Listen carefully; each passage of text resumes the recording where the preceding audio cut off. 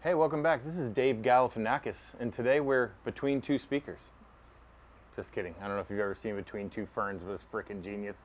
We're not going to pay attention to the speaker anymore. It's only there for that lame joke that I just made, but I'm a dad, so I can do dad jokes, y'all, okay? All right, so today we're going to be talking about, I should do Between Two Speakers. I should do Between Two Speakers. Let's get some a-hole friends of mine together. We'll sit between two speakers and talk audio video. Not the first time I've thought it.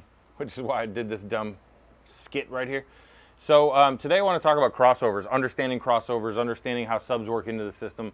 Look, most of you guys are techie and you're going to be like, roll your eyes and understand this, but some people just, DIYers just don't understand how to really like understand even what they're doing. You know, they just turn in dials and they're reading menus and, you know, they really understand where the sub plays into their system, right? So every speaker has a series of frequencies. So I'm going to try to layman term it a little bit. I'll throw some numbers out there, but for the most part, it'll be understood by all. Your tweeter is your high frequency, so super, super high cymbals, you know, part of guitar, you know, metal sounds, things like that are going to come out of the tweeter. So human hearing, we can hear, not me, not my old A, but normal young folks like the guy behind the camera can hear 20 hertz, which is really low rumble, to 20,000 hertz, which is really, really high, okay? Stop rolling your eyes, techie people. I know you know this, okay? So the 20,000 hertz is the tweeter, right? So it's high frequencies, and it's gonna play down that line to a certain number, depending on the tweeter, and then the mid-range driver picks up. The mid-range driver is a light material. You usually can move really, really fast, and it can kind of keep up with the tweeter, but not all the way. So on the line, the tweeter does this, then the mid-range takes over, and there's hopefully some overlap, where the tweeter can go down to a certain number, but the mid-range can go up a little higher, and then there's no gaps in the frequency range, and then the mid-range plays down all the way into mid-bass and bass range, whereas these come in. So most floor-standing speakers are going to come in to being able to play really good mid-bass, which is like the punchy sound of bass, and some really low, nice, big rumble noises if they're bigger speakers. These are, you know, $11,000 pair of speakers, so they can play some rumble. They can get down and dirty a little bit. So you kind of have to know your equipment. Look at the menu, or look at the manual. If the manual says plays down to, and that's what that is. When you see frequency range, it'll say like 40 to 20,000. It's telling you it can play down to 40 hertz, and it can also play up to 20,000. Some speakers with super tweeters like Dolly and all of these other brands that have like a super tweeter or two tweeters, the super tweeter is there because it actually plays higher than 20,000 hertz, or a lot higher in some cases. Plays dog whistle sounds, which is higher than 20,000 hertz, which is why you don't hear it. So that's the thing. Dogs hear it, we don't hear it. So that's the reason. But it plays high frequencies so that any like errand frequencies, they call it, or any like distortion frequencies are pushed out of the realm of hearing. So their theory is that now any of the errors, you don't hear it because it's pushed out of the human hearing realm of 20 to 20. So that's kind of the deal there. But you have to know your stuff, right? So now they kind of lie, right? They're trying to sell you this stuff. So specs are only like, they should be taken not as seriously as you would think. Nice big speaker, if it says it plays down to 20 hertz, I'm telling you it does not.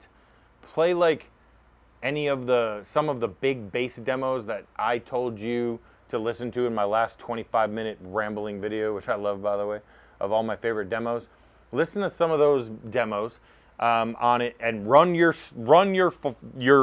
big floor standing speakers full bore and put a big bass note through them, and they're gonna fail on you. And so they're lying, right? But most big speakers can get down into the 40 range, 60s comfortable. That is a nice big beefy bass note, believe it or not, 60 hertz.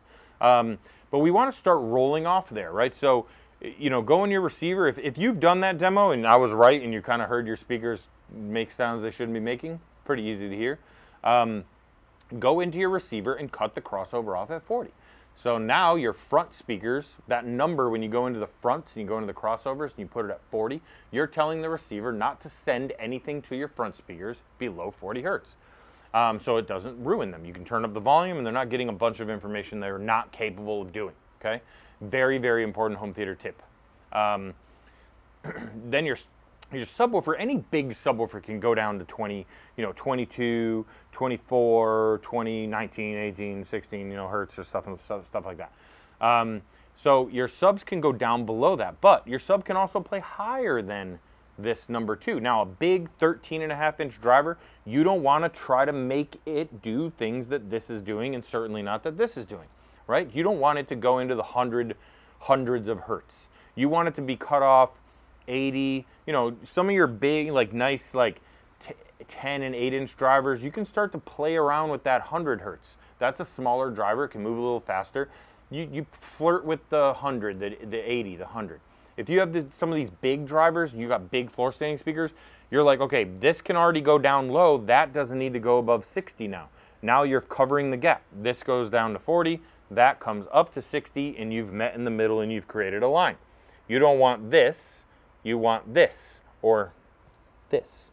So that's what you're trying to do. You're trying to take this bass curve and you're trying to take this curve of your speaker, trying to meet in the middle and make as flat of a line as you can with no gaps. So that's your crossover. That's understanding crossovers. Once you kind of understand that, you can get closer to understanding a starting point of calibrating your subs. I'm going to start calibrating that sub at 70. And then I'm going to play with the volume. I'm going to play a big bass note. I'm going to watch some movies. I'm going to put Ready Player One in. If my voices are too bassy, I know that I've got the crossover too high. My sub's trying to do too many things. If it's not enough, I'm going to play with the crossover. I'll flirt the crossover up a little bit on an 8-inch sub or a sub on my center channel or something like that, because I want that sub to do a little more from a crossover standpoint. Then you can mess around with the volume. The volume is the last thing. After you get the boominess taken away from the room, now play with the volume. Go up to a point that it's loud and fun, but not distorting and rattling sconces and doing all this other stuff, or fix your sconces or whatever if you like that kind of thing. But that's how you calibrate subs. First step is understanding your speakers. You have to understand what you bought.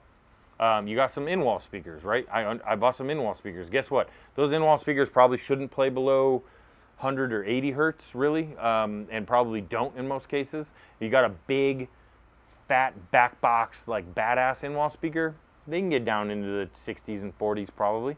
But again, do you really need that? Not if you have a good sub. So, you know, start to flirt those crossovers, understand your speakers, understand the crossover levels, understand their capabilities and their failure points, and you won't have problems. And you won't be calling your AV guy going, hey, I blew a driver. You know, people blow drivers. They're trying to get this thing to do more than it can do. I know this speaker can play down to easily 40 hertz. I've heard it. Sounds super clean and great. Ported designs, that kind of thing. SVS can handle a whole bunch of a beatdown. These damn things only for $1,000 a piece. These KLHs, dude. Even at low volumes, they had crazy bass. So they're phenomenal too.